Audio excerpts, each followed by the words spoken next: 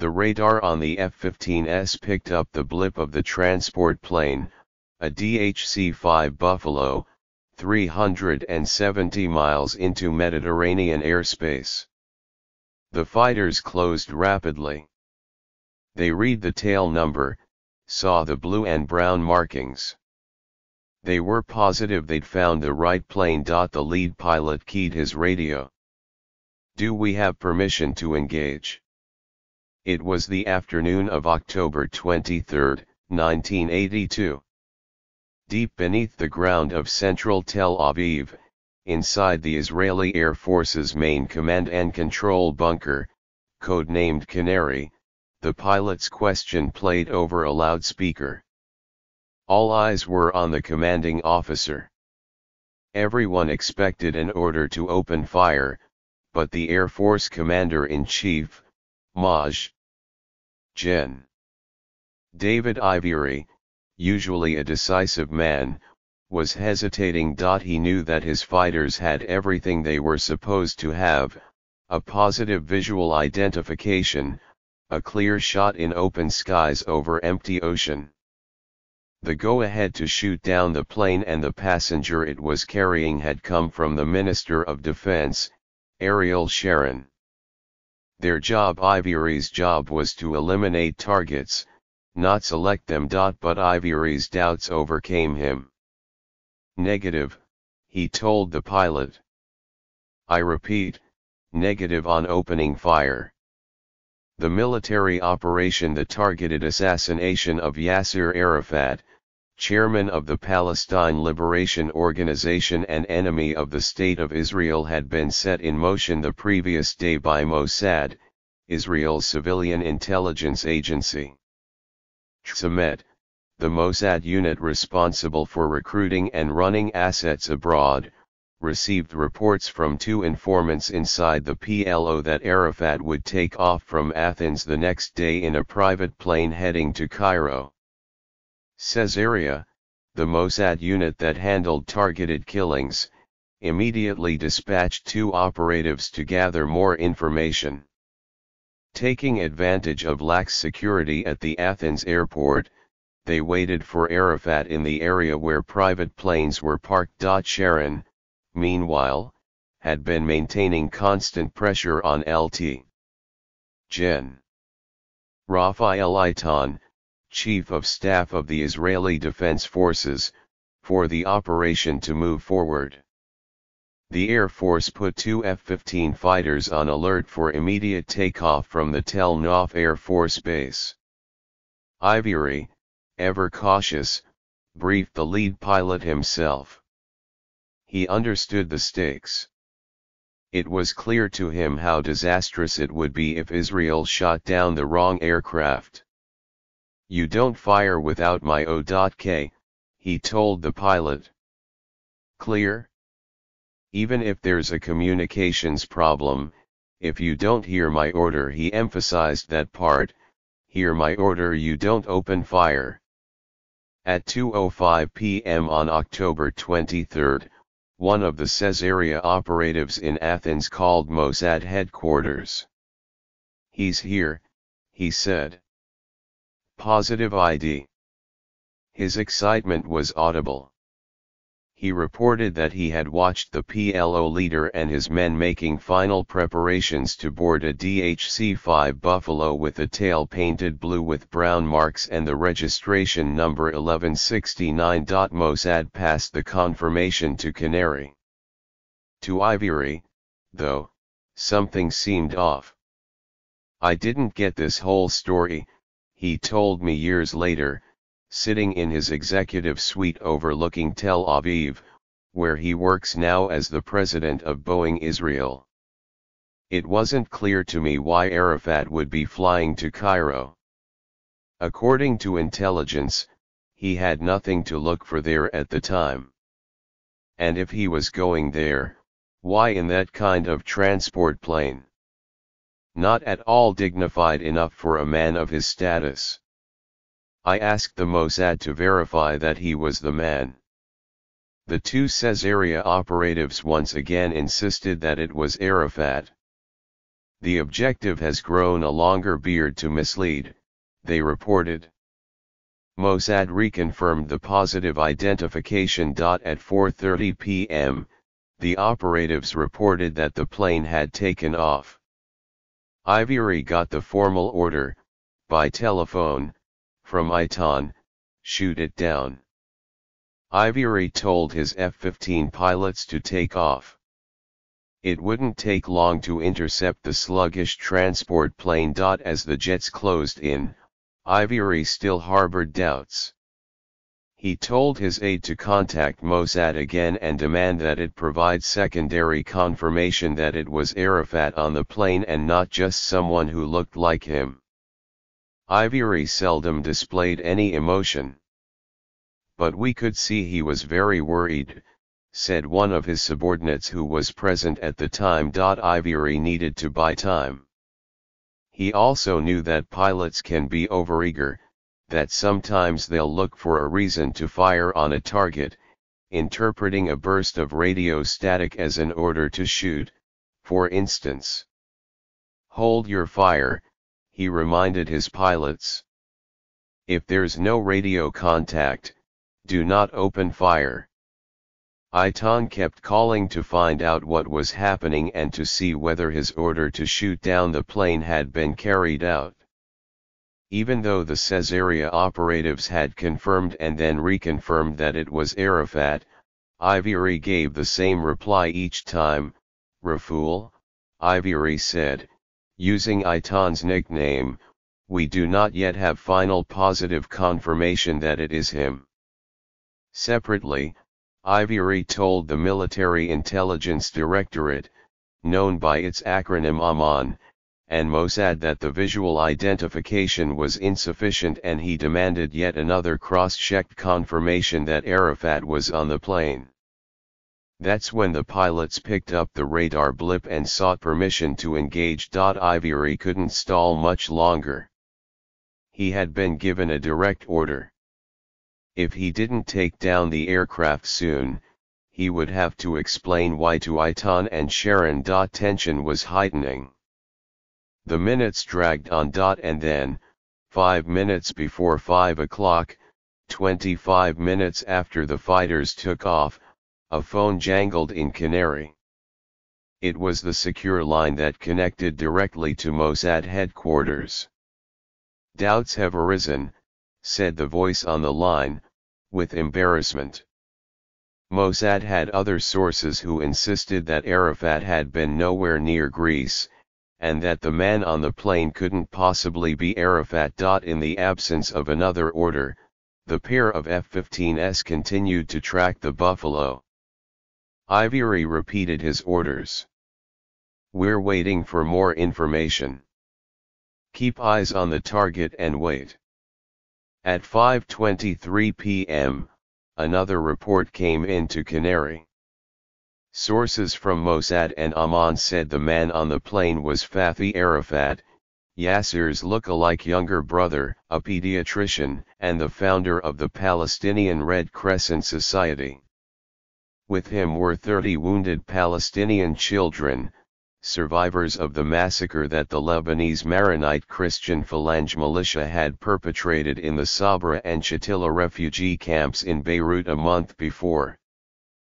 Fathi Arafat was escorting them to Cairo for medical treatment. Ivory breathed a sigh of relief. Turn around, he ordered the pilot. You're coming home.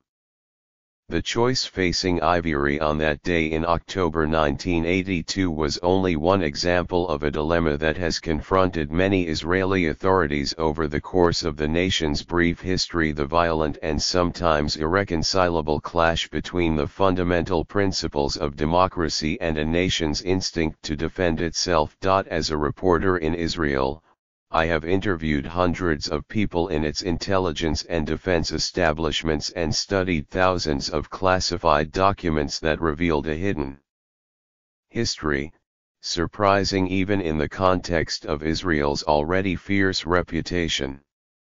Many of the people I spoke to, in explaining why they did what they did, would simply cite the Babylonian Talmud, if someone comes to kill you, rise up and kill him first.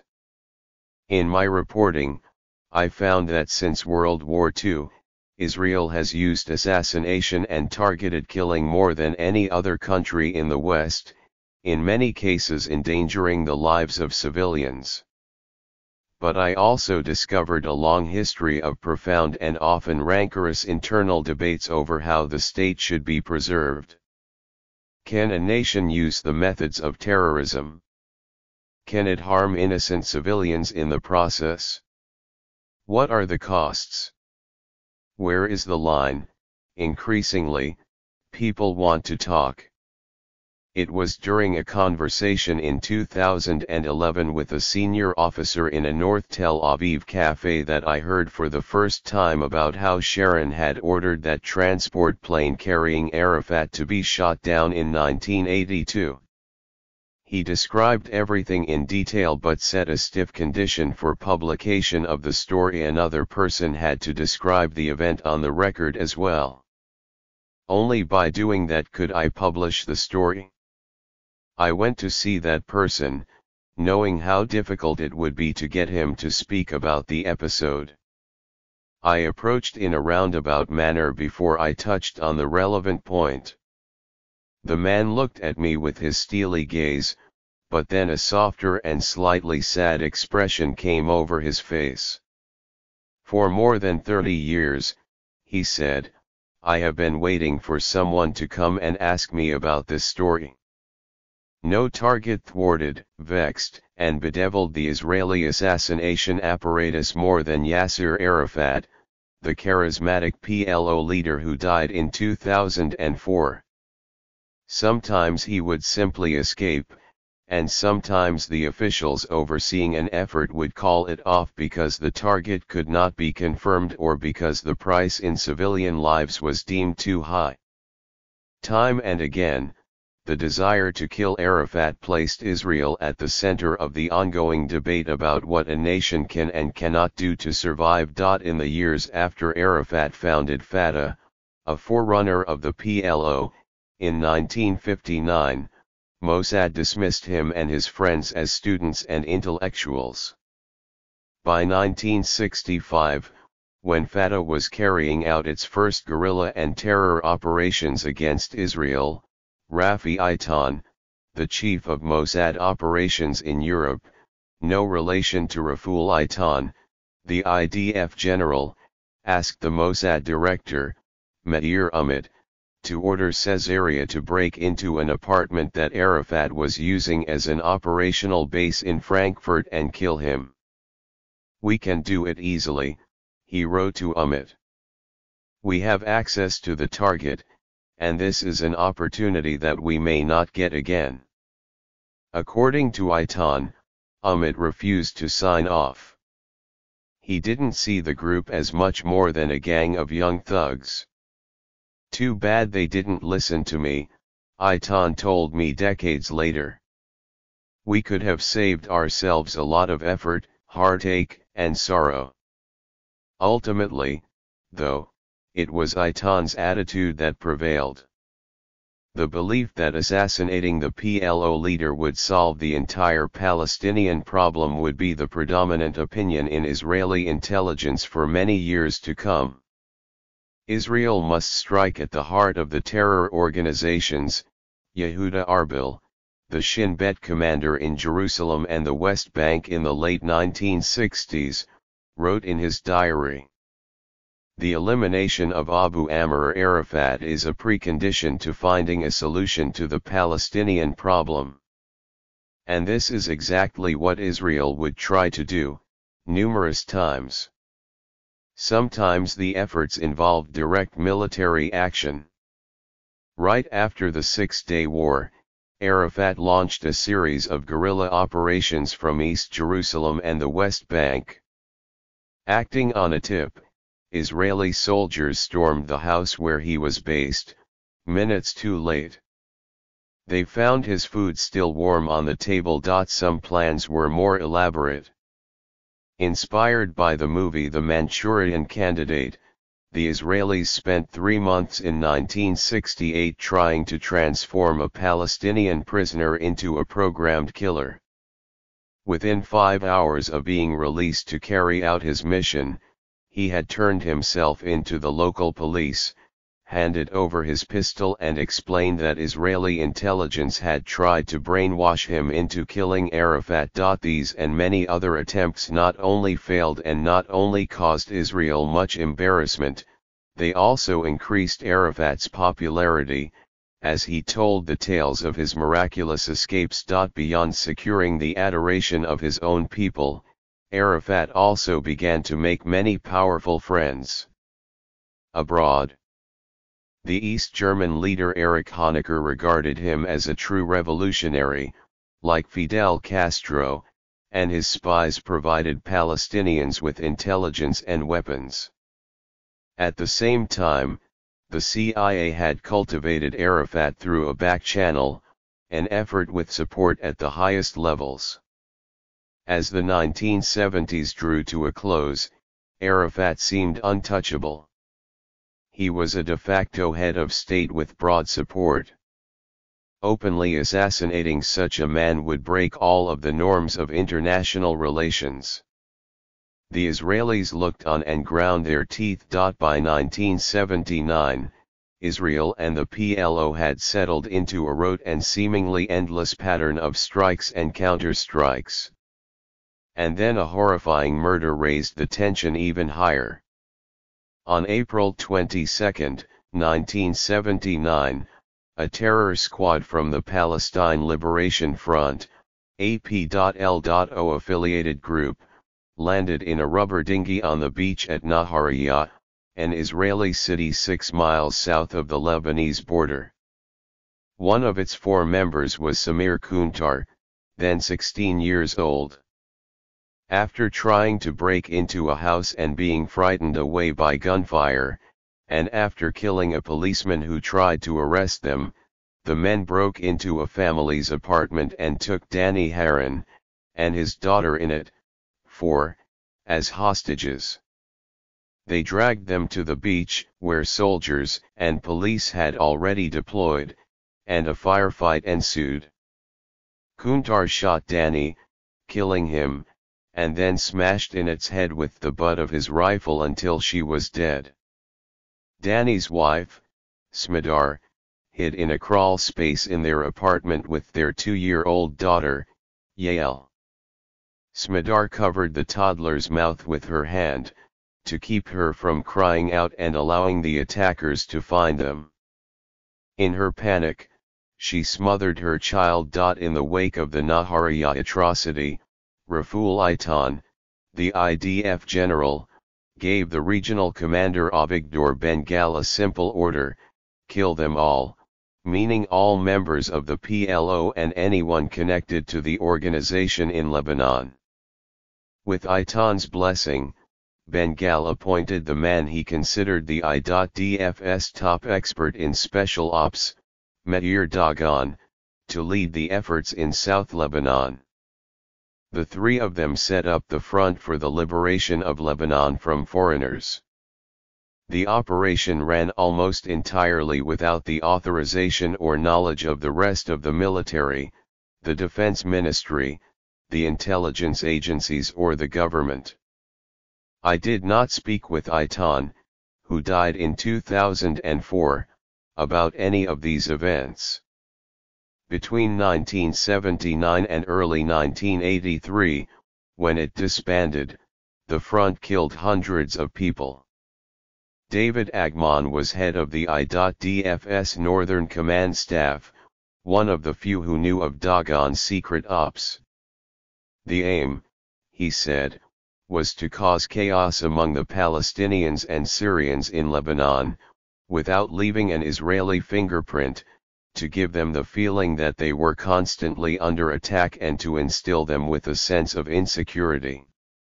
In order to do that, Dagan and his crew recruited Lebanese locals, Druze, Christians, and Shiite Muslims who resented the Palestinians and wanted them out of Lebanon. On August 5, 1981, Prime Minister Menachem Begin appointed Ariel Sharon as Defense Minister of Israel. Begin, a hero of the underground movement in Israel's pre-state era, had a deep admiration for the former general, a glorious commander of armies, he called him, but he was somewhat apprehensive about Sharon's unwillingness to accept the authority of his superiors. Sharon is liable to attack the Knesset with tanks, one of Begin's deputies half-joked 2 years earlier. Sharon quickly raised the stakes. He put a renewed focus on Arafat and gave the green light for Ben-Gal and Dagon to carry out an operation that, if it succeeded, would change the course of Middle East history. Operation Olympia called for Israeli agents to plant a massive set of bombs under a VIP dais under construction in a Beirut stadium where, on January 1, 1982, the PLO was going to celebrate the anniversary of its first operation against Israel. With the push of one button, they would achieve the destruction of the entire Palestinian leadership. Everything was ready, including powerful explosive charges already secreted beneath the dais, as well as 3 vehicles loaded with explosives that were supposed to be parked on the streets around the stadium. These were to detonate about a minute after the dais exploded, when the panic was at its height and the survivors of the initial blast were trying to flee the scene. The resulting death and destruction were expected to be of unprecedented proportions, even in terms of Lebanon, in the words of a very senior officer of the Northern Command. But a group of worried Amman officers, as well as the Deputy Defense Minister, went to Begin and demanded that he order Dagon to call it off. "You can't just kill a whole stadium," one officer recalled telling Begin. "The whole world will be after us." Begin shut down the operation. By then, Sharon was at work on a far grander scheme. On June 6, the IDF stormed across the border into Lebanon. An army of 76,000 troops, 800 tanks, and 1,500 armored personnel carriers advanced northward and within 2 weeks had commenced a harrowing siege and bombardment of Beirut's western neighborhoods. Sharon presented the war as a limited incursion, aimed only at removing PLO artillery that threatened Israelis, but he in fact had a far more radical vision. Israeli forces would conquer Lebanon and expel the Palestinians to Jordan, where they would be a majority able to establish a Palestinian state in place of the Hashemite kingdom. This, Sharon reckoned, would eliminate the Palestinian demand for a state in the West Bank, which thus would become part of Israel. In that fantastical plan, there was one more critical element: killing Yasser Arafat. Sharon believed that in a war against a terrorist organization, symbols were as important as body counts. To this end, a special task force was set up, codenamed Saltfish. Sharon appointed his 2 experts on special ops, Dagon and Rafi Eitan, who was then advisor to the defense minister on counter-terror, to oversee it. "I thought that hitting him would have changed the course of history," Dagon told me. "Arafat was not only a Palestinian leader, but a kind of founding father of the Palestinian nation. Killing him would unleash a large part of the internal conflicts inside the PLO and significantly hinder its capability to make any strategic decisions from then on." Lt. Col. Uzi Dayan, the outgoing chief of the Sayeret Matkal, the Israeli Army's elite commando unit, took command of Saltfish. Amman hooked up to the telephone exchanges in Beirut and tried to trace Arafat's movements. The preferred method of attack would be an airstrike. "It was a very complicated mission," Dayan said.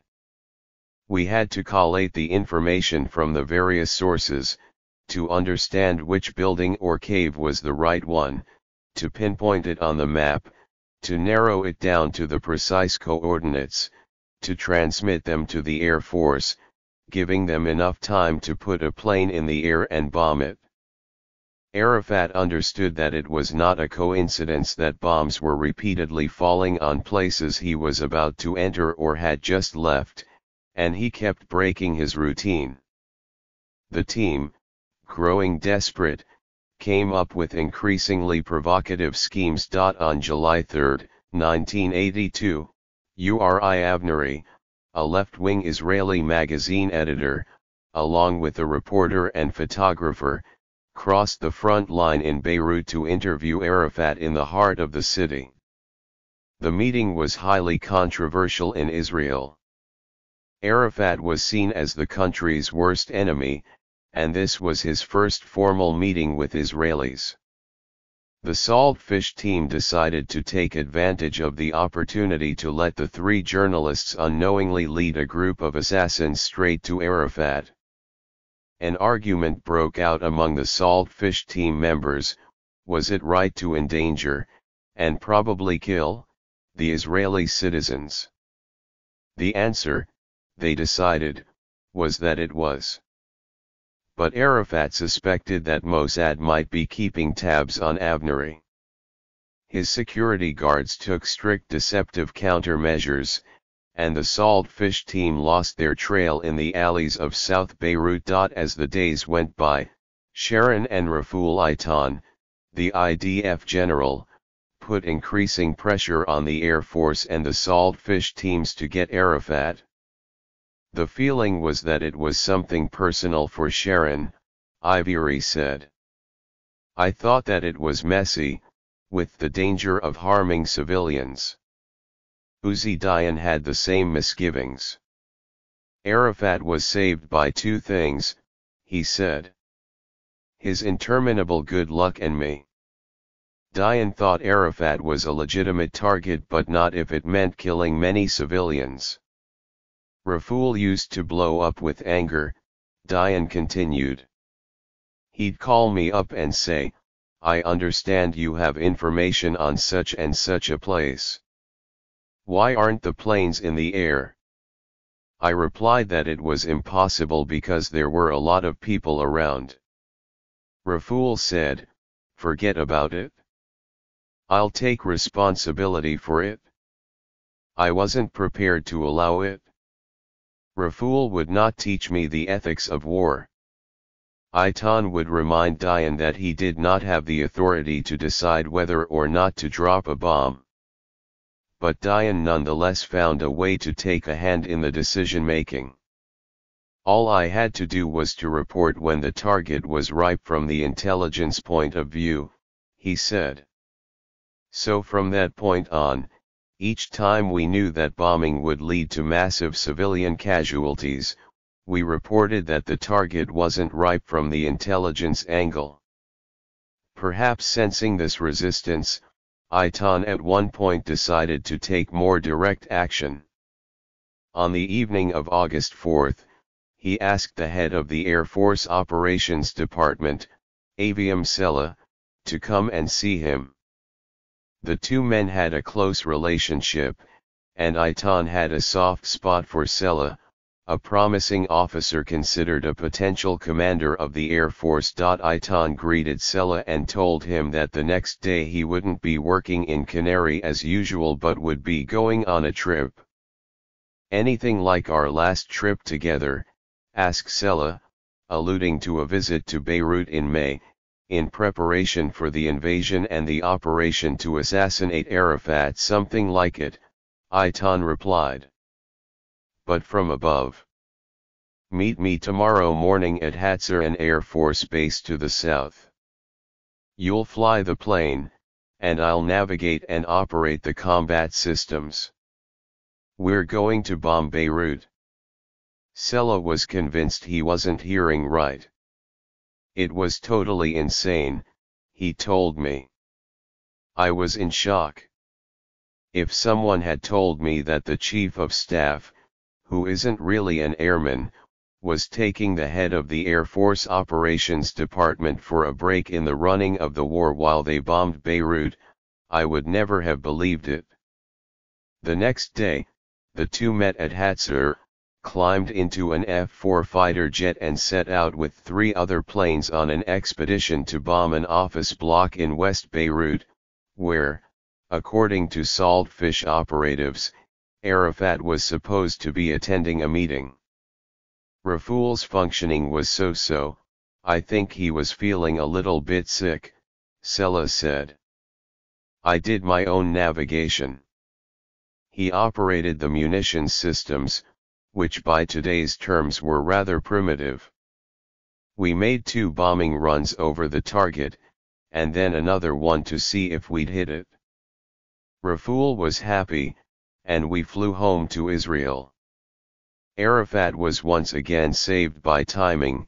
The bombs had fallen just before he arrived. Sharon's intention to kill Arafat, however, never wavered. After the battles in Beirut were over and the PLO leaders and their forces had been evacuated, Sharon and Eitan were dying, simply dying, to kill him, said Amos Gilboa, who was then a brigadier general and the head of Amman's research division. Sharon's team now realized, though, that an open assassination would only make Arafat a martyr. Undaunted, Sharon instructed the intelligence organizations to find a more subtle way to dispose of the PLO leader.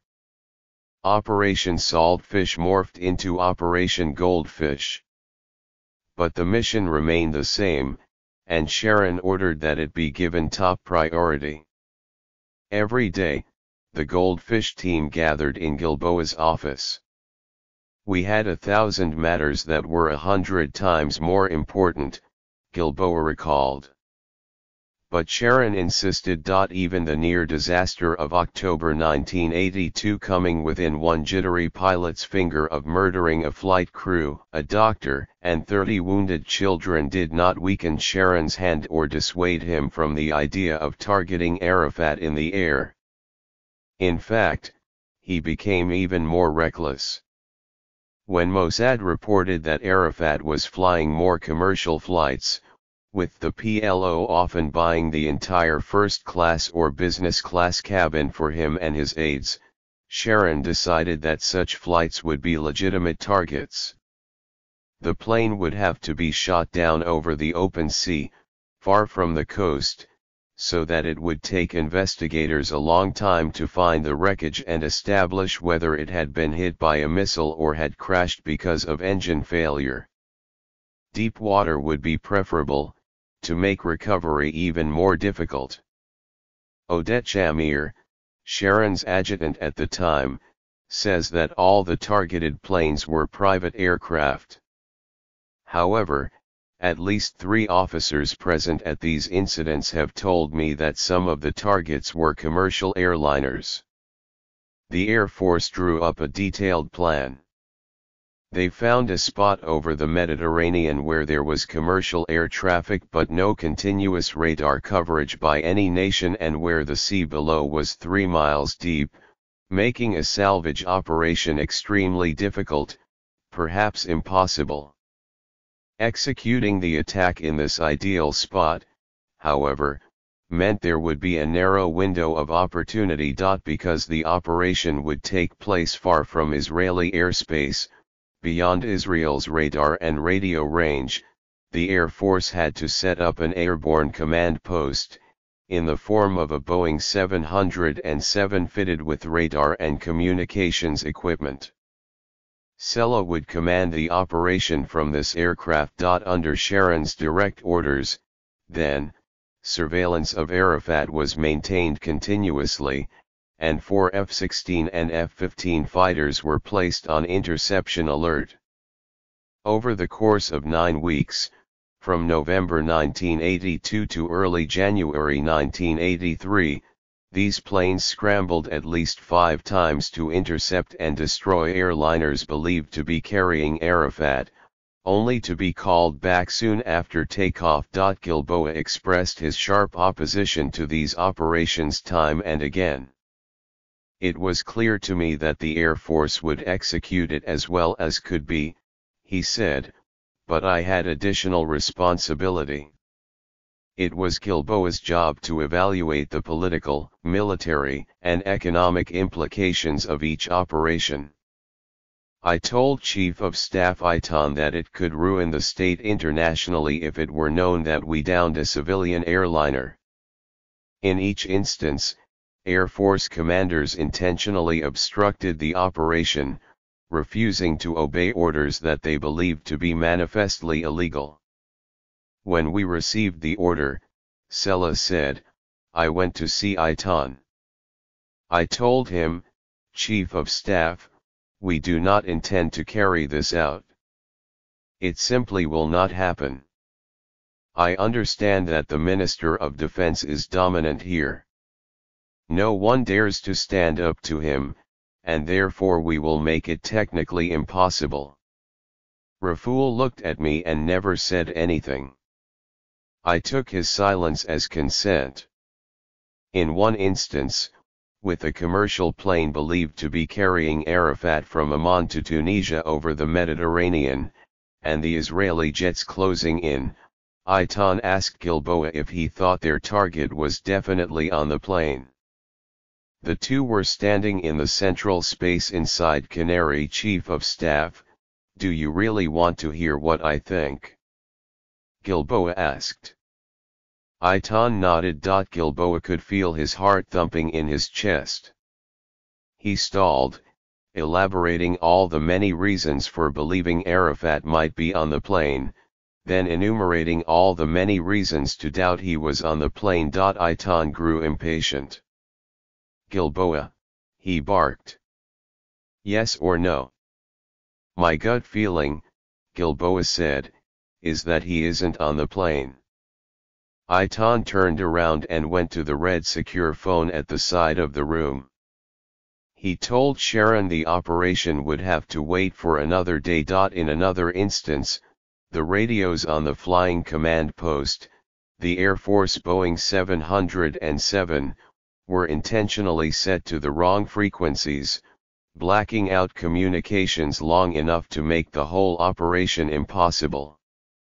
In yet another, Sella simply misled Eitan, informing him that the target plane had been identified too late and there was a danger that the interception would be detected. On the remaining occasions, we simply drew the time out until the plane had left the zones in which it would have been possible to hit them without discerning what had happened. In the end, though, Sharon's plans for an intentional war crime were finally derailed by his own past unscrupulousness. Under intense pressure from the Israeli public and after heavy international criticism, Begin was compelled to establish a judicial inquiry into the massacre at the Beirut refugee camps. The commission determined that the Falange militia was directly responsible for the massacre, but ruled that some Israelis, among them Sharon, had to be held accountable as well for permitting the Falange to enter the camps when it was clear the organization would take the opportunity to commit atrocities. Sharon was forced to resign as defense minister. Gradually, Gilboa said, the awareness grew that Arafat was a political matter, and he must not be seen as a target for assassination. Sharon, of course, recovered from the blow, and in 2001 became Israel's prime minister. He came to a gradual understanding with the administration of George W. Bush, under which the United States would support Israel even as it waged a massive campaign of targeted killings, the biggest in the country's history. In exchange, Sharon would see settlement in the occupied Palestinian territories. And Arafat would be off limits. The campaign seemed to work. Hamas sought a ceasefire and stopped dispatching suicide bombers. But Sharon, too, underwent a change, beginning for the first time to consider a political solution to the problem of the Palestinians. The moment Sharon understood that the settlements are a burden and not an advantage, said Dov Weissglass, Sharon's chief of staff and close advisor, he had no problem evacuating them and turning his back on the settlers. Sharon, the sworn hawk, wanted to exit the stage as a battle-worn general who became a great peacemaker. Sharon had come to accept that there was no way to preclude the creation of an independent Palestinian state, but this didn't decrease his loathing for its leader. In Israel, a new round of discussions were held over how to deal with Arafat, and many suggestions were put forward: exile him to a desert island, put embarrassing videos of him on the internet, release the many documents seized from his office ordering the transfer of funds to terrorists. Some heads of the intelligence community and the army, as well as cabinet ministers, still thought that he should be killed. On March 22, 2004, an Israeli helicopter gunship struck down Sheikh Ahmed Yassin on the streets of Gaza City. Yassin was a founder of the Hamas movement and, like Arafat, a political leader of world renown. On April 23, Sharon told an Israeli reporter that he was no longer bound by his 2001 agreement with Bush, saying this commitment of mine no longer exists. Asked to clarify if he meant harming Arafat, he answered, "I do not think this matter can be made any clearer." And then, suddenly, Arafat, the man who had managed to elude death so many times, succumbed to a mysterious infection that led to a stroke. He died on November 11, 2004, at 75. To this day, an argument rages among forensic medicine experts and laboratory chiefs over the cause of death and whether traces of polonium, a radioactive material that has been used in assassinations, were or were not found on Arafat's clothes and remains. Israeli spokespersons categorically denied that Israel was in any way involved in Arafat's death.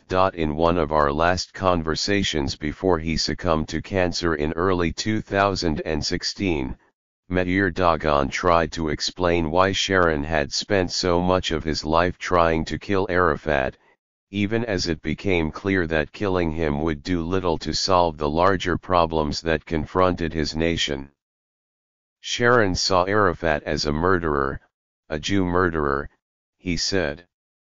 Sharon himself was quite a tough man, quite callous, and sometimes also quite a bastard. But he took to heart every casualty of every terror attack. There were some things that he simply could not let pass.